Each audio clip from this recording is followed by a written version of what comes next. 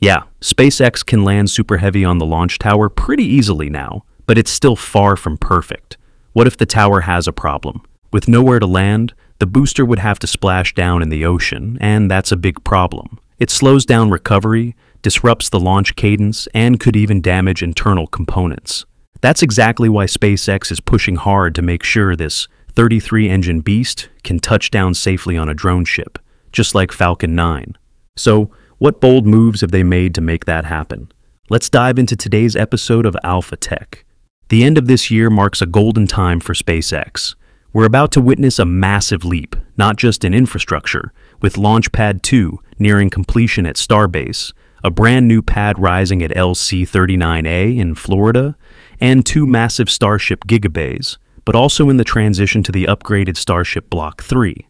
And with this new version, our focus now turns to its booster, Super Heavy Block 3, which is part of a bold new plan, developing a backup landing method. Instead of relying entirely on Mechazilla, SpaceX is working on making it land safely, on a drone ship. Even though SpaceX hasn't said much about this publicly, Starship's 9th test flight gives us some big clues. On May 27, 2025, Booster 14 was assigned a risky mission, to land in the Gulf at a steep angle of attack. This wasn't just about proving reusability.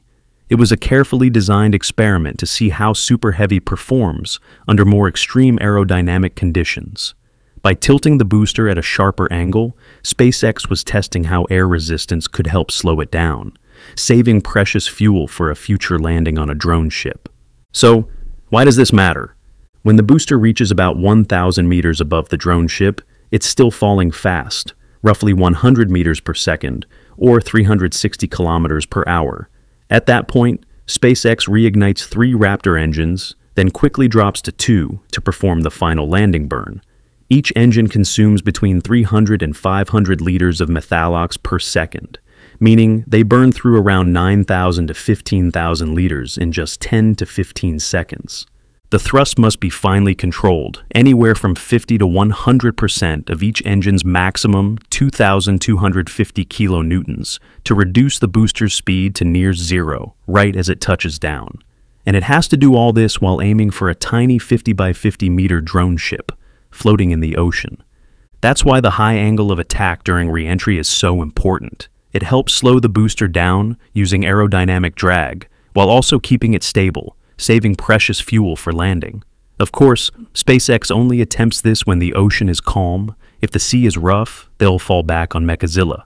But on Flight 9, SpaceX pushed the envelope even further. Not only did they use the high-angle re-entry profile, they also deliberately disabled one of the 3 center engines during the landing burn, fired up an outer ring engine instead, and then switched back to just 2 center Raptors. It was a planned simulation of an engine-out scenario, a test to see if Super Heavy could survive unexpected failures during a drone ship landing, where every second and every engine counts. Unfortunately, it didn't go as planned. Just a few seconds into the landing burn, contact with the booster was lost. About 6 minutes after launch, it experienced a rapid unscheduled disassembly, abruptly ending the first-ever reflight of a Super Heavy booster. As it turns out, that steep angle of attack, while useful for slowing down, may have also been its downfall. It disrupted the flow of propellant to the Raptor engines during the burn, starving them mid-flight. And with fuel cut off at the worst possible moment, the booster never had a chance to stick the landing. To address this issue, SpaceX quickly rolled out a new update for the Super Block 3. It not only fixed the propellant flow interruption, but also made drone ship landings more stable overall. And that update? It involved a major redesign of the internal structure of the Super Heavy booster. One of the biggest changes was to the fuel tank architecture, because they were adding something called the fuel transfer tube. You can actually see it during integration, a massive pipe being lifted and inserted straight into the booster. It spans nearly a third of the booster's diameter, almost 3 meters across. SpaceX welded together multiple segments to create a tube about 20 to 25 meters long. But what exactly is this thing? It's less like a pipe and more like a secondary fuel tank. It has to be incredibly strong because it's under enormous load, and a single leak would be game over. Simply put, this giant internal tube acts as a high-pressure fuel reservoir. It's designed to take in the ultra-cold propellants, liquid oxygen, and liquid methane from the main tanks of Super Heavy, and then evenly distribute that fuel to all 33 Raptor engines. Its main job? To support rapid flip maneuvers during landing by ensuring steady propellant flow even while the rocket is tumbling. It also allows for simultaneous engine ignition during launch and landing burns, boosting both performance and reliability. During a flip, the booster can experience 1 to 2 Gs of acceleration within seconds. That's enough to slam the remaining 500,000 to 900,000 kilograms of fuel hard against the tank walls, like shaking up a bottle of water. That sloshing creates huge inertia, making drone landings extremely risky. This violent motion can force propellant away from intake points, disrupt flow, and drop pressure. And with each Raptor engine demanding around 7,000 kilograms of fuel per second, even a brief pressure dip, say, from 300 bar down to below 200, could mean ignition failure. That's where the redesigned tube comes in. It draws fuel from the main tanks, regulates internal pressure, and sends it through smaller lines to each engine, keeping everything stable even under extreme conditions. Since it handles both LOX and methane, this tube's gotta be insulated. Otherwise, heat sneaks in, and that's bad news for cryogenic propellants. So, yeah, it's not just some metal pipe shoved inside the booster. It's basically the fuel command center. A critical upgrade that makes landing a Super Heavy not just possible, but smoother, safer, and one step closer to becoming. Now honestly, this is a landing method worth trying, and SpaceX knows it. Chances are, they'll go for another high-angle approach with Booster 16 and Starship Flight 10, just to gather more data, and see if they can make it work. Because if they can pull it off, the benefits could be huge. Right now, if the booster can't land on a drone ship, it has to splash down in the ocean instead. That doesn't line up with SpaceX's goal of fast, efficient rocket reuse. They need to send a massive ship out just to bring it back, and worse, salt water gets everywhere, seeping into the hardware, corroding the internals, and turning everything into a maintenance nightmare. That's why SpaceX seems to be moving toward a much better option, landing on a drone ship. It's a method they've already perfected with Falcon 9 and Falcon Heavy, and for good reason. First off, it's safer. Landing at sea keeps the risk away from people and infrastructure. The ocean absorbs the heat, force, sound, and vibrations. Basically, all the messy stuff. In fact, SpaceX has already faced lawsuits over noise pollution and environmental impact from rocket launches at their Starbase facility in Boca Chica, Texas. Environmental groups like the Center for Biological Diversity and the American Bird Conservancy sued the FAA in May 2023, accusing them of failing to conduct a proper environmental review before approving Starship launches. The concern? Serious harm to the habitats of protected wildlife like migratory birds, Kemp's Ridley sea turtles, and ocelots. That's also why 88% of Falcon 9 landings happen on drone ships. Second, drone ships are incredibly flexible. They can be positioned anywhere along Starship's flight path to optimize the trajectory, shorten the return distance, and save a ton of fuel.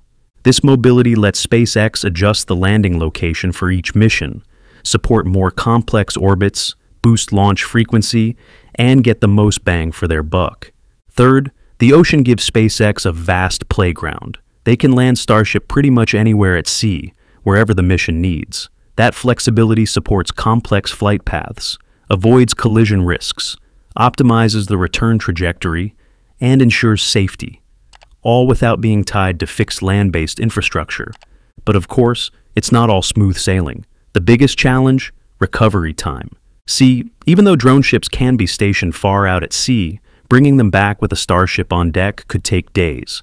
That naturally slows down the refurbishment cycle compared to a quick return to land. SpaceX knows this, and they're already thinking ahead. One clever solution, mentioned in FAA documents, is something called horizontal delivery. Once Starship lands and is secured, a special mechanism would gently tip the vehicle from vertical to horizontal. That way, it's easier to transport, puts less stress on the structure, and protects it better from rough waves or high winds. Then there's the hardware challenge. You can't exactly bolt a Mechazilla tower onto a floating barge, at least not yet. So, for sea-based missions, Starship may need to bring back some kind of deployable landing legs. Yeah, it complicates the design, but it could be a smart trade-off, especially for future Moon or Mars landings, where there's no fancy tower waiting to catch the ship. Landing legs are going to be essential anyway, especially in the early exploration phase, when ground infrastructure is minimal. So, why not start testing that system now, out at sea, where conditions are tough and the data is invaluable? And finally, there's the platform itself. Falcon 9 lands on a barge, Starship needs a fortress. To handle something that big and that heavy, SpaceX will need a whole new kind of drone ship, probably around 100 by 50 meters. It'll need a reinforced landing pad, ultra-precise positioning, and a giant crane to secure and support both Super Heavy and Starship, together weighing nearly 200 tons after landing. It's a massive challenge, but a necessary one, because if SpaceX wants Starship to fly often, to land anywhere, and to come back safely, then mastering ocean landings is a big part of the puzzle. Actually, the idea of landing Starship on a drone ship isn't new. It's been around for nearly 5 years. Back in 2020, SpaceX bought 2 old oil rigs from a company called Valaris, with plans to turn them into floating landing platforms for Starship. Elon Musk named them Phobos and Deimos, after the 2 moons of Mars. No surprise there, he's obsessed with the red planet. Each rig measured around 78 meters long and 73 meters wide, with 4 massive corner columns, about 15 meters tall and 14 meters wide. They were being modified to support landings of the massive Super Heavy booster. The idea was to use these offshore rigs as floating landing pads, keeping high-risk landings away from populated areas, while taking advantage of the wide-open ocean. The retrofitting work involved strengthening the platform, adding precision navigation systems, and even installing water-cooled sound suppression, just like ground-based launch pads. But the plan was scrapped around 2022. The rigs were never fully converted, and the project was eventually dropped. Instead, SpaceX pivoted to the Mechazilla system, that giant launch tower with robotic arms designed to catch Super Heavy right on the launch mount. It turned out to be cheaper, simpler, and way more efficient for rapid reusability. At the FAA Commercial Space Transportation Conference on February 8, 2023, SpaceX COO Gwynne Shotwell confirmed the rigs were sold, saying they just weren't the right platform. And, maybe, now is the right time to revisit that idea. 2025 is already a packed year for SpaceX, but if everything goes well, maybe next year, we'll finally witness Starship landing on a drone ship for the first time, something to truly look forward to.